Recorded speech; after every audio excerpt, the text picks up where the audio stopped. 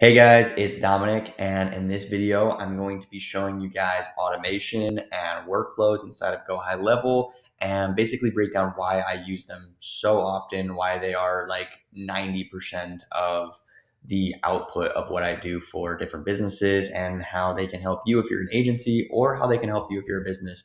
Um, and also why I use these in terms of my marketing as well. So if I'm doing an ad on Facebook, I'm most likely going to do an in-article form and then connect it to my GoHighLevel, connect it to my workflow here, and I will show you guys how that's done as well.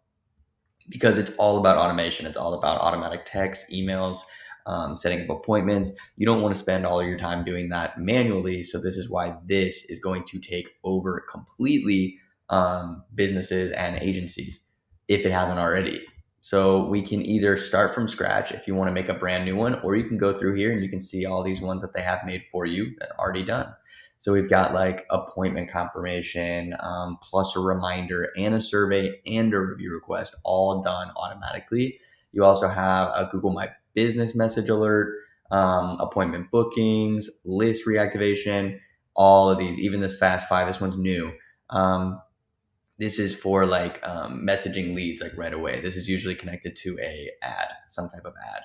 So we're going to start from scratch so I can show you guys exactly what it looks like when you start a workflow from scratch and kind of everything that you can do inside of one. I can't cover it all because it would take like hours to cover everything that they do, but the first thing you do inside of a workflow is you're going to add the new workflow trigger.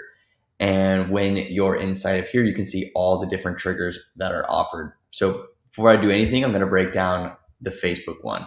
We'll cover CRM in a second, but Facebook's easy and fast. So if you're running a campaign on Facebook and you're pushing in-article forms, which is what I think everyone should be pushing at this point because Facebook wants you to do it as well. And it's what I use for my the real estate companies. So that just means whenever someone presses the learn more button or sign up button or anything like that on your ad, they're going to have an option to put in their name, number, and email. And as soon as they press submit, you can set this up right here to click on Facebook lead form submitted, and then you can literally do inform and pick, I don't have a form right now, but you can pick the form that you set up. It will show it right here if you're connected to Facebook in your account. So that's how that works. And then let's say you picked one of the forms on Facebook and you want that person who submitted the form to be texted. So then you're going to click on text and you're going to say, hey, custom name. So it'll say contact's first name.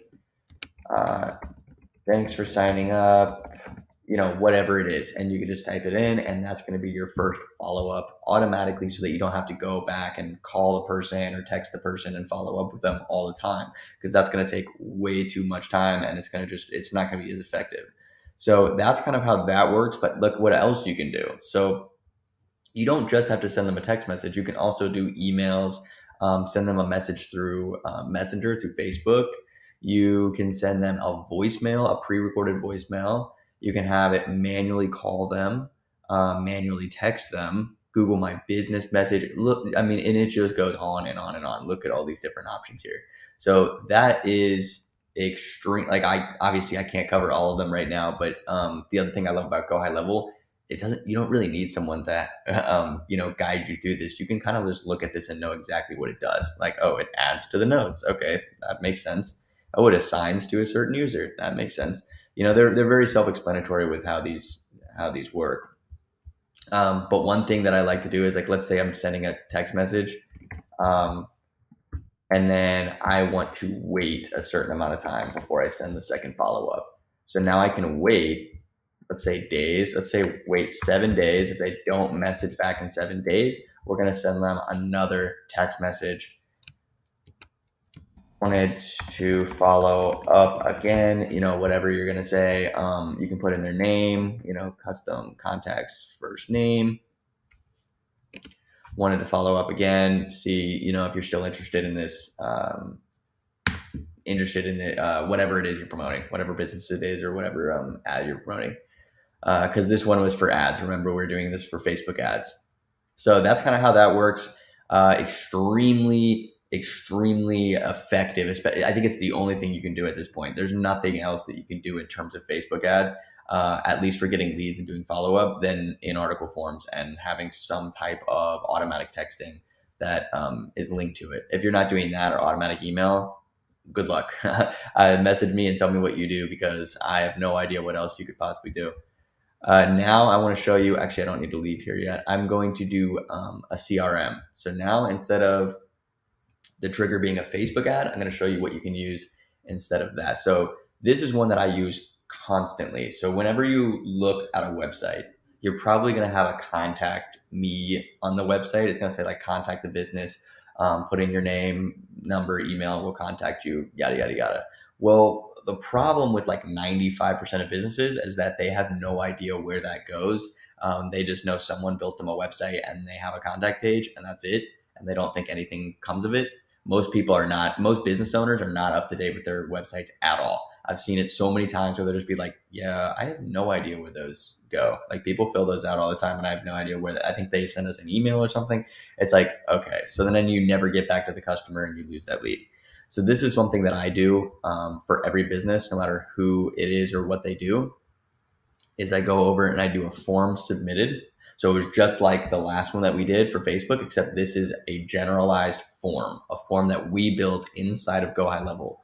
And then we can go on ad filters and we can select the form and we can pick whichever form we wanted. So let's say it was for our cost analysis form. Now we have, whenever someone submits a cost analysis form, we'll save that trigger.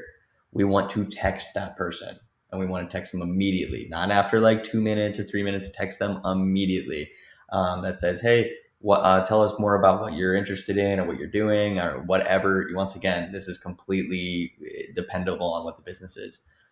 So that's another thing, so that these people are getting texted, because you're going to look at a text way faster than you're going to look at an email. I think texting is going to replace, if you've watched any of my videos, I'm a firm believer in text messaging over email. I don't even mess with email at all at this point. So very big texter, and I make sure that the customer is getting texted. But here's one thing that not a lot of people tell you. Just because it's going to text the customer doesn't mean that you're going to know as a business owner or as an agency owner running it. So this is what I always add. A lot of people don't remember to do this, is I add in a notification that'll notify me by text message and say, hey, this only goes to me, only goes to the business owner or whoever I assign it to. So it's just something that notifies me when someone submits a form. Hey, someone submitted a form on your website. Boom, save. But before I save it, we're going to have to go on select user type. We're going to say assigned user. And then we're going to save it there. Perfect. So once that's set up, you're going to get a notification that tells you, hey, someone submitted the form, and then that person that submitted it's going to get a text. So now you're covered both ways. Now you know about it and they know about it, and that's all that matters. It's so simple, it's so easy, and it's like, I don't know why more people aren't utilizing softwares like this, because it's just, it's so easy.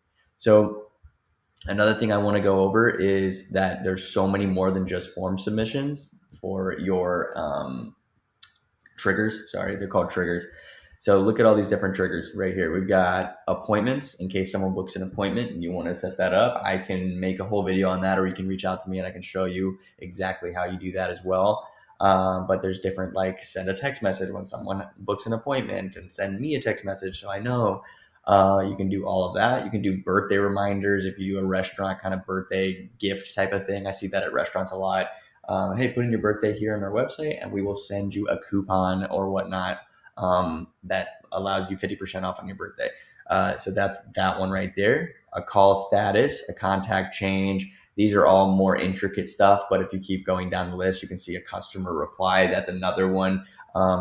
This basically means if a customer replies to any of your campaigns, any of your workflows, like let's say you're doing like a campaign on Facebook and you run the campaign and you have a follow-up of like 15 messages, and at the 5th message, the customer replies.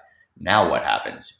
You can make another campaign for when a customer replies, and that could be the new trigger. So, hey, customer replied to this workflow. customer replied to, and then you can literally pick any of the standard fields or anything that all the stuff that you've already made. And if they reply to any of those channels, you can have an automatic text back or an automatic tag or an automatic anything, something that texts you, maybe another internal notification that says, hey, make sure to get back to this person, they replied, anything like that. So, I mean, once again, I could go on forever about how many different triggers there are and how many different workflows you can make, because it's endless. You can just keep on making as many as you want, anything, task reminders, memberships. If you own a course or you run a course, I run a course and these are awesome. I love these. Membership, new sign up, offer access granted. I mean, it just goes on and on and on with how many you can do. And these are just triggers. This has nothing to do with all the filters you can do, all the different texts and emails, anything automatic that you want to set up. That's what I love about this GoHighLevel, is because number one, it's really hard to explain to businesses. So I always just say this: whatever you guys want, I can do it. Like, I feel so confident in saying that, because I'm just like, you guys want an automatic text reply on Facebook for anytime someone messages you on Facebook? Sweet, done. You guys want one for that for Google too? Cool. You guys want a form, and when someone submits a form, to have an automatic text back, and then this, whatever it is, we can pull it off on here in the workflow. And then they're always thrilled and like, oh my gosh, this is amazing. I don't have to do anything. And it's like, yeah, everything's automatic now. You just need to know how to set it up and how to run it. And that's what marketing agencies are becoming. They're becoming this kind of, software specialist that can set these things up for businesses for way less money than what they were spending on originally. So that's why, another reason why I love this software. It's unbelievable. It has changed my life and how I set up everything for different businesses, and makes you more confident as an agency owner for sure. So I just wanted to go over a couple things like that. Obviously, I can't cover everything because I would be here for hours and hours and hours, but you guys get the gist. If you're an agency owner, for sure, you understand exactly what this is, and how to set up all of that stuff is pretty self-explanatory if you're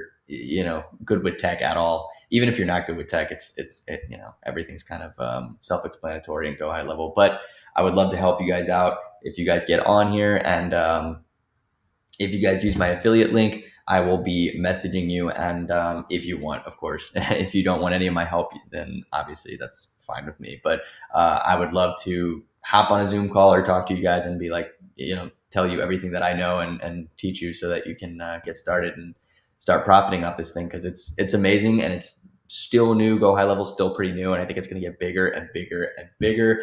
And I can't wait to make more videos on it and go more in depth into workflows, because they're adding new stuff all the time. So whenever they add new stuff, I can't wait to get on here and show it to you guys as well. But that's pretty much it. That's how I do workflows and how I set up most of the automation, if not all of the automation, for the companies that I run this for. So hopefully you gained something from it. And if you did, throw me a like, throw me a subscribe, and I will see you guys in the next video. And I'm going to leave all my links in the description below if you guys want to get started on this, or if you just want to throw me a text and we can talk about it, or maybe a phone call or something like that. So perfect. Thanks, guys.